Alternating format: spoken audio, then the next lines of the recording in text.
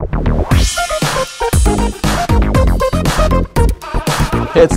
regarding the Geneva Business School. We have with us Academic Registrar Mark Hatton.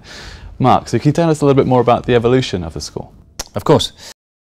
Business School started about 20 years ago. In fact, we had our 20th anniversary this year.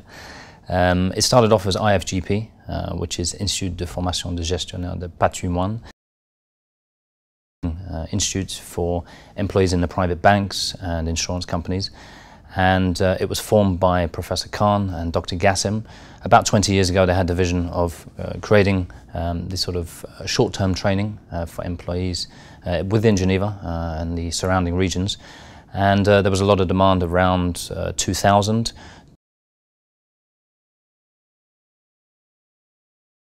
So we started off in Geneva. And we've since taken over other business schools. We've taken over other programs as well, and we've added many programs since. And we're now the Geneva Business School, which is located in 53 Avenue Blanc. We're in a very nice building, and we're situated about 10 minutes walk from the United Nations, 2 minutes walk from the lake, and about 10 minutes walk from the main train station. All right, Mark, so what has been the driving force behind the success of Geneva Business School?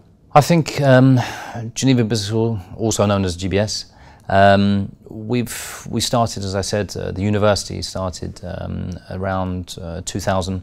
Since then, we've had a very good team. The idea is to try to create this business school network. So we've tried to concentrate on the accreditations and improving the quality as much as possible. As a result of that, the number of students has grown. We've been very successful when it comes to growing our reputation overseas. The idea of the boutique business school network, by having a small campus in Geneva, we've tried to limit the number of students that we have in Geneva so that we can offer a high quality service. As a result of that high quality service, we've had more and more people, so former students, alumni who have come to us, and they've recommended and referred other students as well. That's, I believe, that's been our success and the key to our success so far. So you mentioned about being successful overseas, but it's a pretty competitive area in Geneva. What makes you different? What makes us different? I would say there are three main areas. The first one would be the fact that we only employ active business professionals. So we make that quite clear when students come to us at the start. They're going to be taught by professionals in a particular area. So if they're going to be studying finance, international finance with us, and they have subjects like hedge fund management or technical analysis or portfolio management, they will typically be taught by somebody who is working and is an expert in that particular area. So we employ people from the Geneva region, also employ people from overseas, and they come and they teach for maybe 2 hours or 4 hours on a weekly basis. Or if there are case studies, as I mentioned, we have professors from Florida, from Dubai. They come in at the end of the semester and they teach just for a couple of days at a time, 2-3 days at a time. So the active business professional is a key selling point.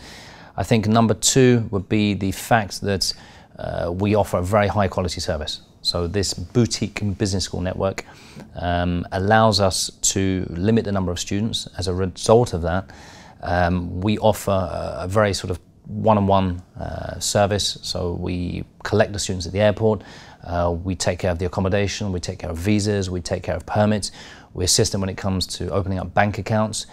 Even if they want to apply for a bus pass, we have a dedicated administrative team who takes care of everything from A to Z. So that's the second point regarding the high quality service. The third point, I believe, would be our link with industry and the various local and international industries. We have a career workshop. So we have a team who takes care of the preparation, the interview techniques, everything all the way leading up to trying to get a job. Because we do have the possibility of internships within the programs, bachelor and master level, as long as it doesn't interrupt their studies.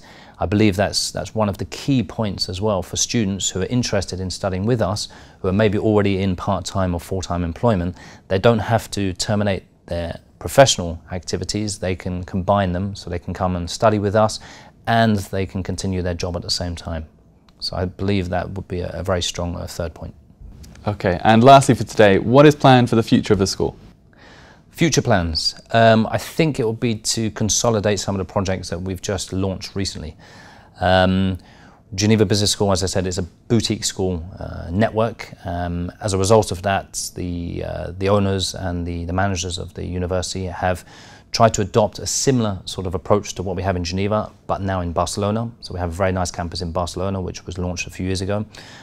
In Saudi Arabia, we have a very successful network over there. We have a large number of students who have already signed up to our programs in the last year. In United Arab Emirates, we have a very successful group of MBAs which have started there. In Kazakhstan, we have executive programs as well, starting in Astana. We have very, very strong links with companies. We actually had a scholarship program, so a national competition to allow some of the elite, I would say, students apply to our programs over there. And in Moscow, we have links with a very, very good university over in Moscow, one of the state-run universities, which allows us to have a foothold in Russia, and that will be used in the future as a campus for training. At the moment, it's used as a recruitment center. So I really believe the idea of operating this sort of high-quality service that we have in Geneva, but around the world, and the other main advantage would be for our students who come to us in Geneva or to one of our other campuses, would be to transfer and have exchange programs within our business network. So they can go from one campus to another and continue their studies without any interruption. Excellent. Mark, thank you very much for coming in today. Thank you, Sam. And thank you for watching. Be sure to click back to Dukascopy TV for more updates and exclusive interviews. We'll see you next time.